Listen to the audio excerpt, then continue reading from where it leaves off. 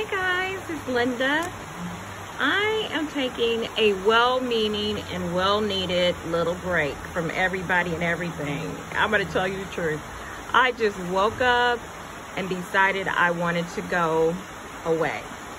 So this is my adventure today. This is where I am. I'm in Gatlinburg, Tennessee.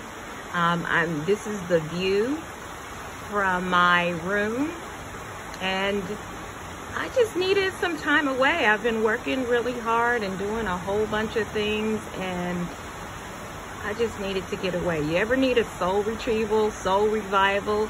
That's what I am doing. I just plan to take some well-needed rest and revive my soul. And it's beautiful here. I'm kind of near the Smoky Mountains, as you can see.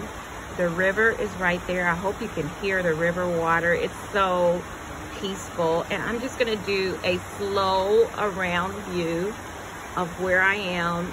Now this is a really kind of old hotel, but I wanted it because I wanted to be able to see the river as it ran through.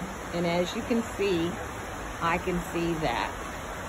Sometimes in self-care, we need to take care of self, and I needed quiet. My husband was good for me. Just go ahead and do what you had to do. I've been working a lot of hours, and I think I've said this before. By trade, I have my own business, a spiritual business, which I do spiritual coaching and spiritual life coaching.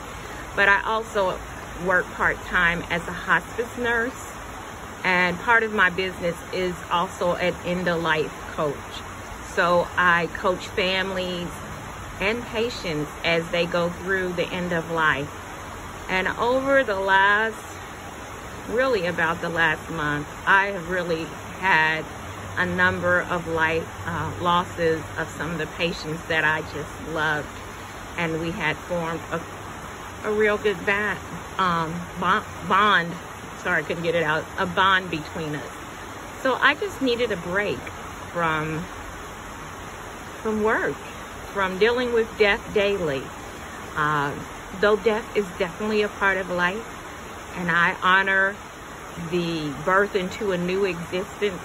When you work with it daily, sometimes you need to take a mental health break in order to refresh yourself so that you can go back and give.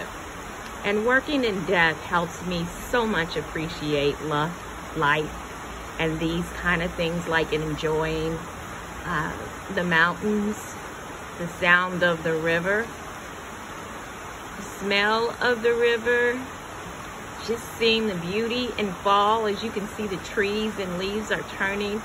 I needed this to revive my soul and to take a deep breath and go back out and do it again after I leave here in a day or two. You know, sometimes we just have to take those small moments for ourselves. And I had the ability to do so, so I grabbed this small moment of time of enjoying nature all around me, the sounds, the smells, and the beauty of fall in nature. So, I guess my thought for today would be, you know, part of being a witch is really appreciating the earth and the nature around us.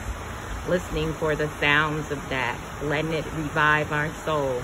So this is my moment of that, and I just wanted to share it with you all. Blessed be.